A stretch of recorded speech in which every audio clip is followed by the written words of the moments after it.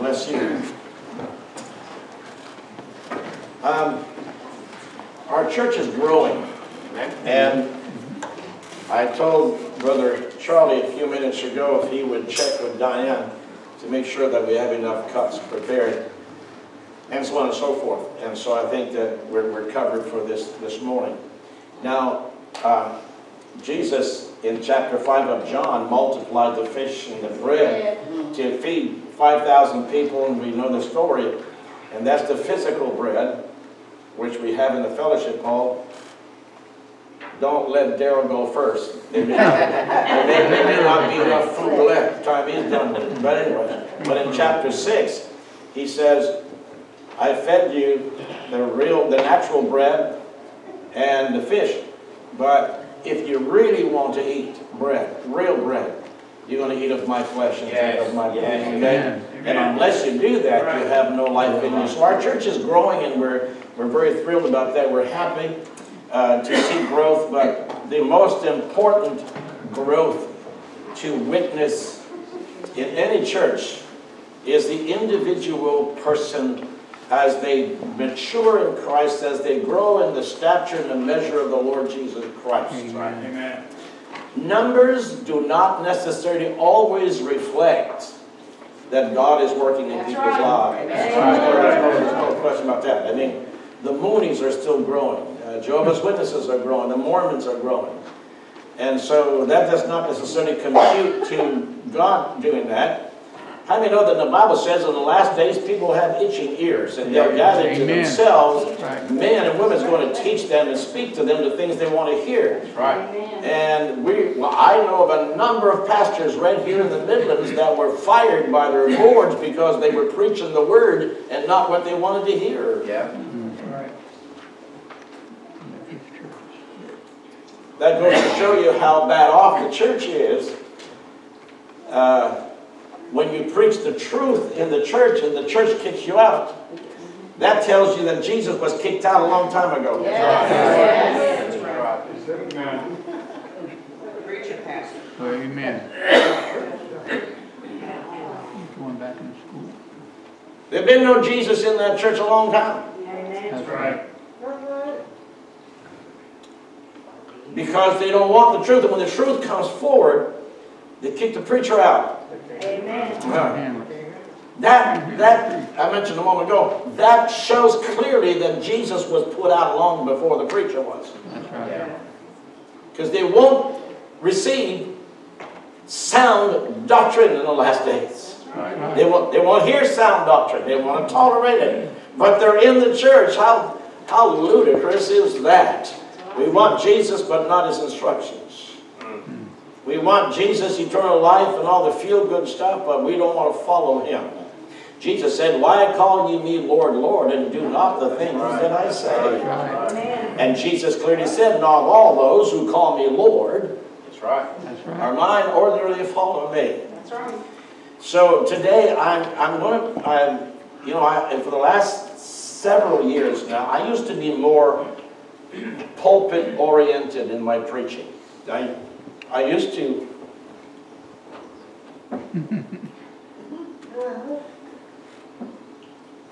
somehow years ago I got unshackled. Amen. Set free. And it's a good thing. I mean, I'm not saying you're wrong with that. It's a pulpit. It's the holy desk, what I call a holy desk, where the holy word is preached from. But I don't know. I'm not trying to prove anything to anyone. It's just that when I preach the word I preached, expository preaching. I preach an expository style. That is to say, I take the word and I break it down to where you can take it in small chunks and not choke on a big chunk, so that you can receive it and apply it to your life and say, hey, that fits right there, that fits here, and that fits down here, that fits here, and then all of a sudden you feel that God has done something in your life. So I'd like for you to, back there, if you can, Gary, find me Isaiah chapter 6, beginning of verse 1 again. Because, Pastor Stephan, I feel like Isaiah chapter 6, verse 1 through 6, 7, 8, something like that.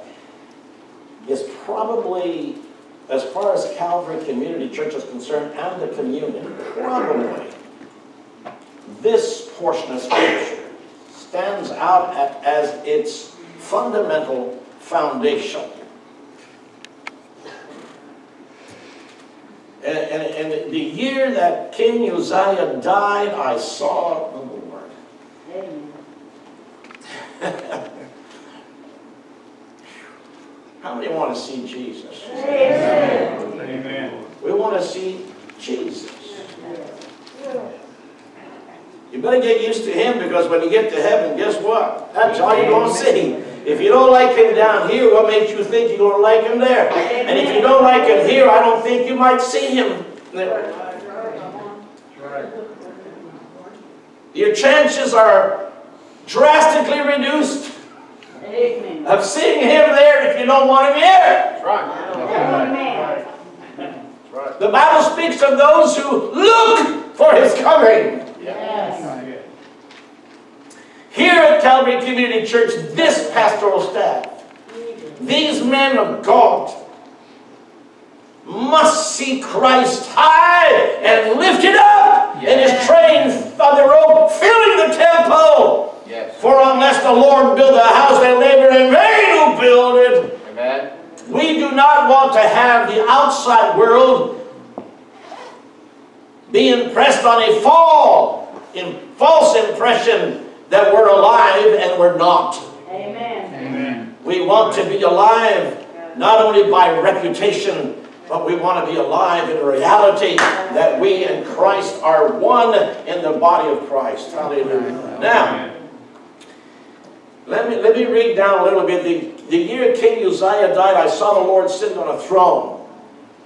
Would you agree with me that that is where every church needs to be at? Yes. Yes. I saw the Lord high and lifted up, sitting on a throne. And unless Jesus is sitting on a throne, you will not honor and respect Him and revere Him.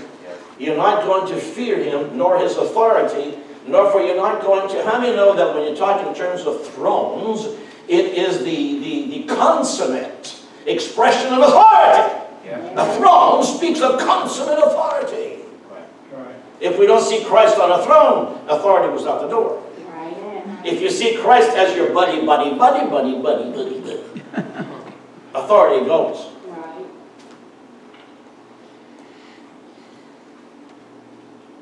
Yes, He is a compassionate Savior that puts His armor on us. Yes, He is a compassionate Lord that does not require more of us than He gives us also grace to handle. But we must see Him on a throne of authority, the throne of glory and power. Here's the thing.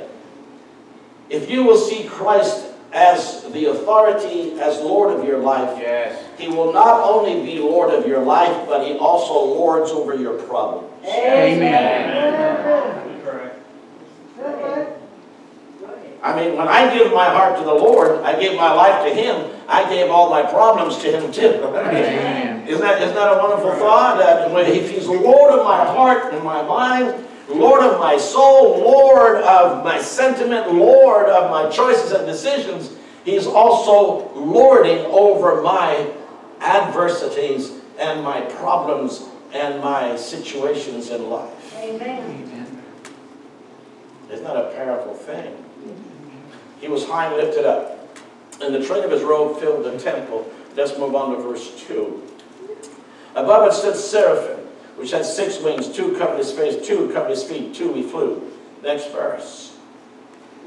And one cried to the other, saying, Holy, holy, holy is the Lord of holiness. Now, how many feel that if there's anyone in the world that has been selected to preach the holiness of God, it is the church? Yes. Amen. The church is called on to define God's innate trait, which is holiness.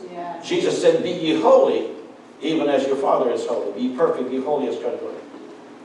Lord of hosts, the whole earth is full of His glory. Look at verse 4.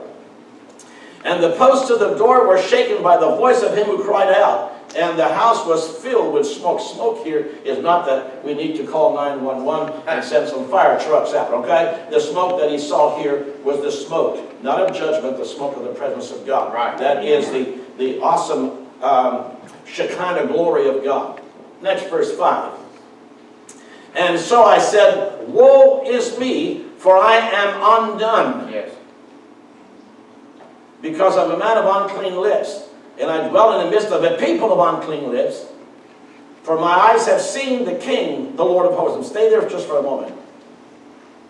Here's Brother Curly. This will truck. All right.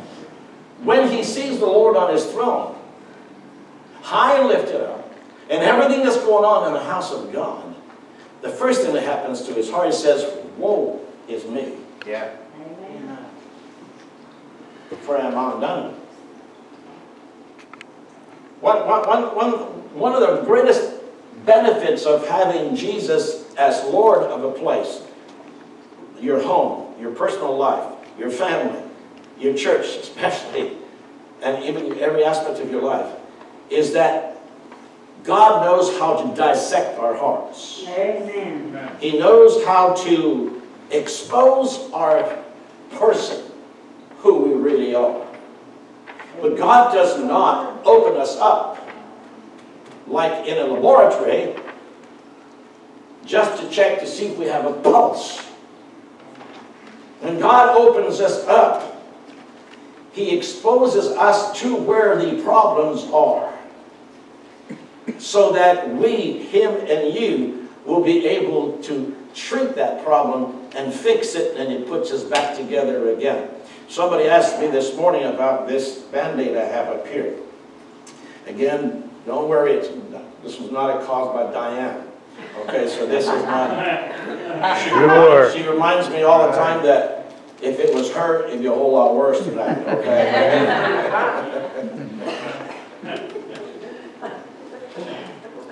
A small cancer removed from it. You know, basal cell carcinoma was the stuff that from the sun coming into it. Anyways, when Jesus is Lord of a church, He exposes our weakness. And He brings us into a place of humility, because we understand that when Christ is Lord of our hearts and lives, we understand the role expectations. He is Lord, I'm the servant. He is the master, I'm the slave. He is the one that leads and directs. I am not the one. And so understand today that when God brings us into His house and something inside of you surfaces as something that needs to be addressed in your life, it is not to embarrass you, it is not to suppress you, it is not to discourage you or cause despondency, but rather it is there so you can confess the need of Christ in your heart and seek remedy for this situation in your life. This is what it's all about. Amen. He said, I'm undone. I'm exposed for who I am. I'm unworthy. And how many times I've stepped behind that pulpit and said, I'm not worthy to be in this place. Right. But by your blood you have made me worthy. That's right. And I dwell in the midst, and say, I am a man of unclean lips. And I dwell in the midst of a people of unclean lips. See, here's good psychology. I call it Christian psychology. There's a difference. Good Christian psychology, good nouthetic counseling. Where is Natalie? Is she? Yeah. Good nouthetics here. Good nouthetics. Okay?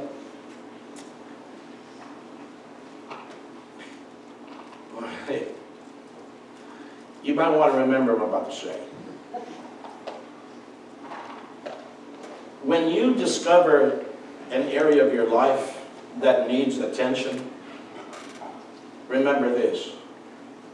You're not being singled out, because you're one of many Right.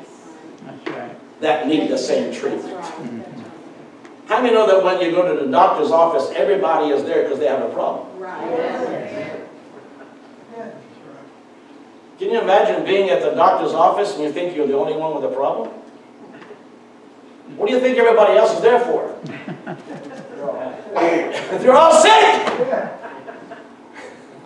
So the wonderful consolation that we have is that if we see evil, if we see something in us that inherently is wrong, don't condemn yourself. Say, I am one among many who are facing difficulties of life. Amen. Not only do I have unclean lips, but everybody around me has unclean lips. Amen. Not one. Hallelujah. Thank you. There's none righteous, no, not one, the Bible says. Right. So don't condemn, don't suppress yourself. Understand that you don't stick out like a sore thumb, that you're the worst person in the world, even if you are. No, but anyway,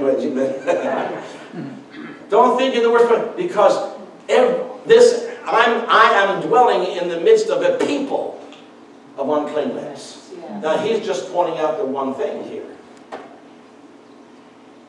Why is he saying lips? Why is he picking on lips and not toes? Why is he talking about lips and not hands, fingers, ears, nose? Why is he saying, for my eyes have seen the King? You hear, watch now. Watch. Oh. Everybody said, this is good stuff. This is good. Yeah, that's what I thought. For mine eyes have seen the King. Now, watch now. The first thing, the first response to the presence of Christ in a congregation is to worship. Yes. Yes. So he points out to his uncleanness of lips, because I'm not worthy to worship from these lips. That's right. That's right. Are we picking up on this? I want to praise the Lord, but my hands are dirty. My lips are unclean. I want to, you have an immediate sensation, a feeling that I want to praise and worship God, but who am I? My lips are not worthy to carry the term holy, holy, holy is the Lord God of hosts. For mine eyes have seen. So in other words, when you see the King of Kings on his throne, the first thing you want to do is to bow and worship. Right. That's right. And so he said, my lips are unclean. I can't. But there's a remedy. Let's look at verse 6. Then one of the seraphim flew to me, having in his hand a live coal, which he had taken with the tongues from the altar.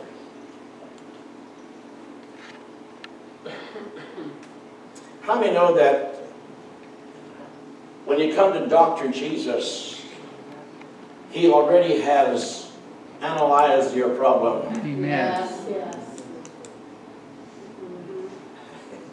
He has diagnosed precisely the problem.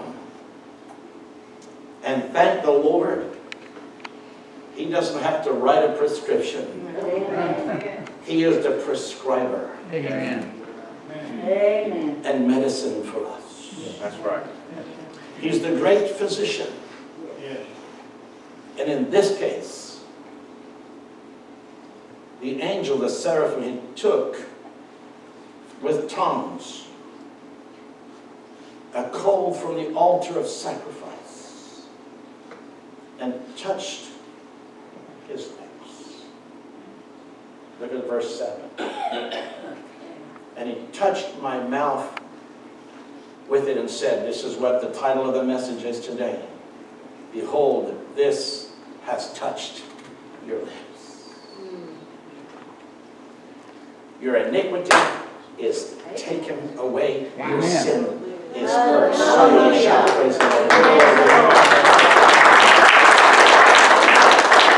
God knows how to heal a self-condemning soul. Yes. Amen. He knows how to lift you from where you are and bring you into a place of acceptability in the eyes of God. And that is through the shed blood of the Lord Jesus Christ.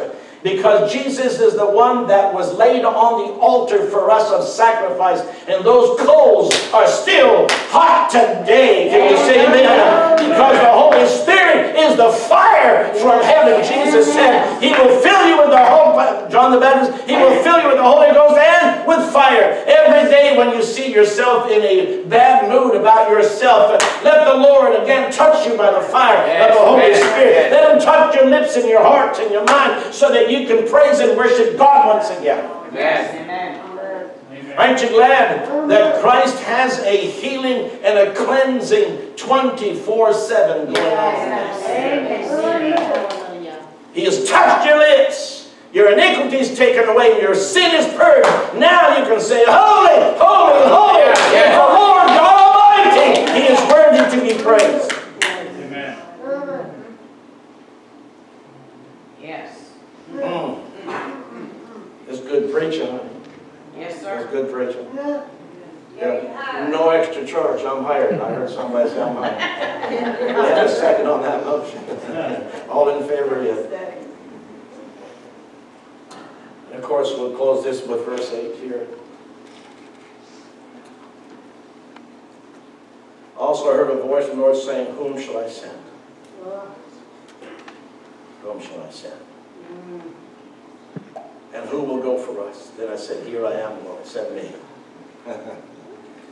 Here's what happens when your lips are cleansed. You become an evangelist for Jesus Christ. Amen. Amen.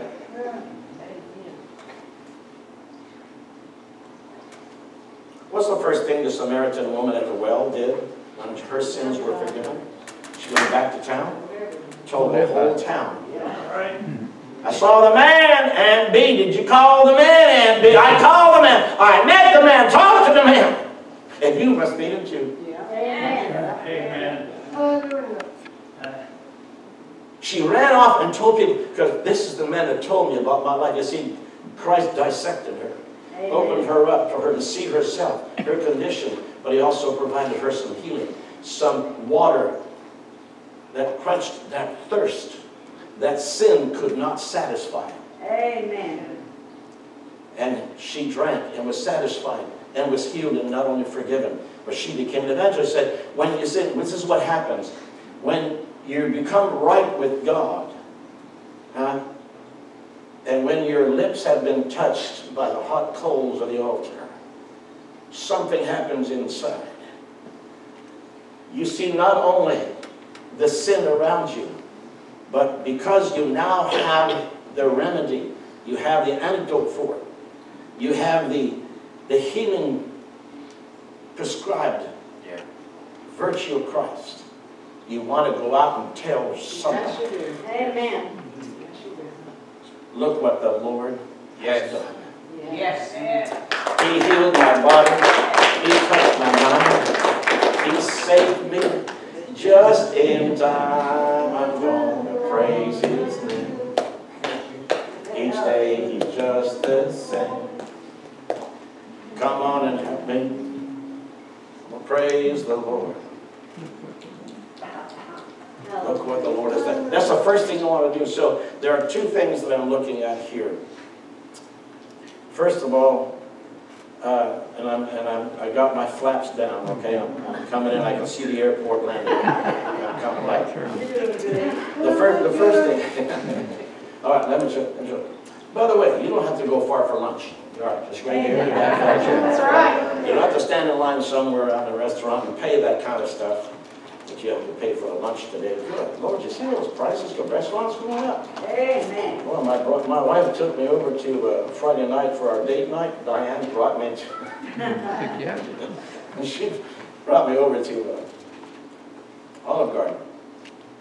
Wow. I didn't know salmon was so expensive. I mean, is it the grill that they grilled it on? It's so expensive. I can get a can of salmon for 79 cents in the store, you know. They want 19, 20 bucks for a grilled salmon with a bunch of broccoli. Huh? Cooper. When I lived in British Columbia, I had 2 children born in British Columbia, Vancouver, British Columbia, Canada. And that's the salmon capital of the world.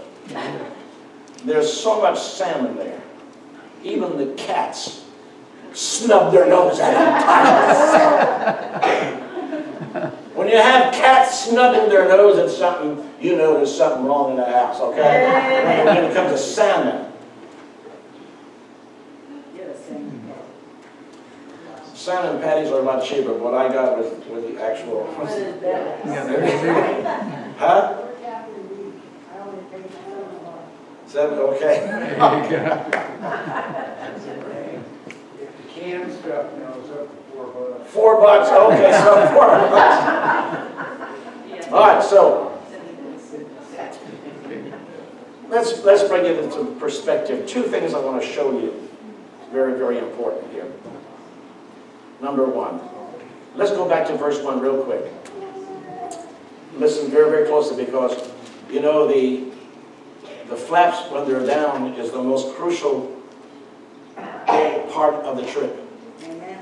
It's the landing. Did you know that? Those of you who've been on an airplane? Yeah. If you haven't been on an airplane, let me explain to you. The most crucial is takeoff and landing. And so when you get to that landing, you got to be just right.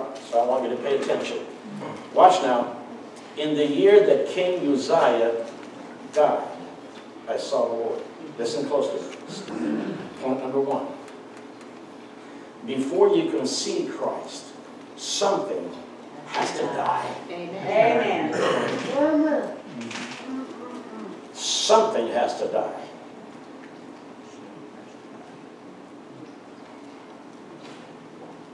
It's true that God loves us just like we are, but He loves us too much to leave us. Amen. The year King Uzziah. Now what is it? It was King Uzziah. I mean, you know, by the way, listen. Do you know what his fault was? Do you know what his biggest sin was? How do you know and understand in Old Testament times the difference between the king ruling in the nation of Israel and the priest ruling over the temple is that the king was disallowed to touch anything in that temple. Only the priests were consecrated to handle the things in the temple. The king was not permitted.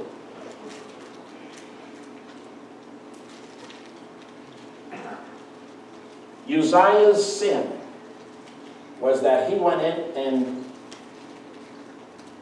mingled with the priest's material, the things, the artifacts.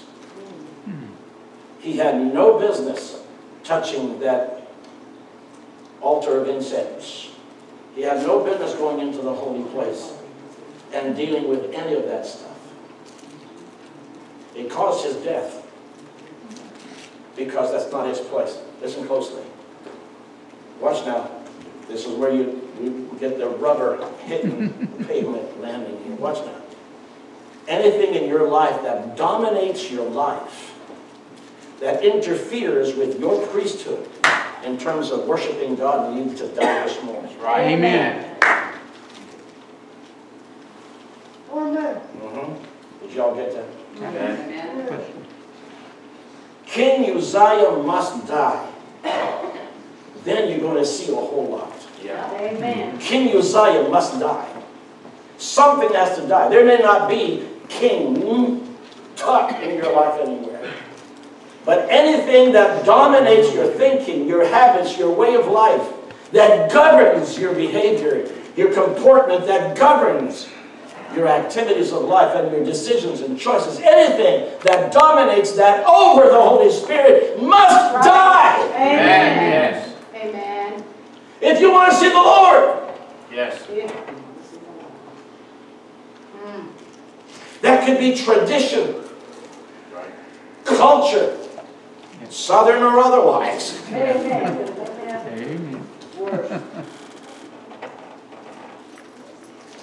Learned behaviors. These are dominating factors. You can also have in there philosophies of this world, ungodly ideologies and philosophies. and agendas that we espouse because we're so inundated every single day by the social media that we begin to think like the world. Right. And we don't even read enough of the Word of God to be able to be influenced that we could think the thoughts of God. That's right. That's right. So Paul said, who has the mind of God? We do, he said. God has given us access to have the mind of God, to think the thoughts of God. Amen. Amen. But we're so inundated with the social media, TV, radio, ads, everything. In the political arena, that's all we hear, so we are influenced in our values to establish value systems.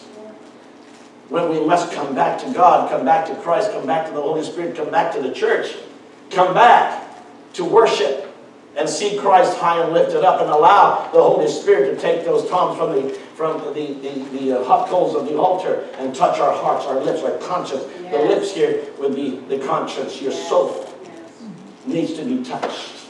That's the first thing. It has to die. Something is, can you identify something in your life this morning that you feel needs to die? We have this cross up here that Paul says that in Galatians chapter 5 and chapter 6 both, and Colossians, that they that are Christ's have nailed the flesh, crucified the flesh on the cross. Jesus Christ. If you have something in your life that needs to be nailed to the cross, do it this morning before you eat. We have nails, we have the marker, and we've got the hammer. See all those rags up there? These are people over the years that have come up and nailed those problems, those kings of Uzziahs in life, and say, I don't want this anymore. And I'm going to nail that thing to the cross. Amen.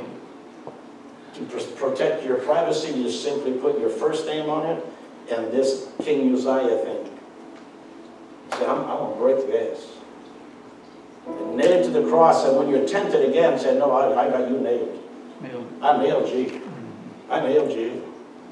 You're done. By doing this, you now have a point of reference. And when you're tempted or challenged, you can always make that reference. I remember, I nailed it. This no longer governs me. The second part of this is the touching of our lips. The third part, and I'm closing with this now. I'm skidding on the runway right now, coming to a screeching halt. Is that you'll be able to say, Lord, send me. Yes. Yes. Send me. Because you'll have a message. You will have a message. This world needs to hear. Would you bow your hearts with me,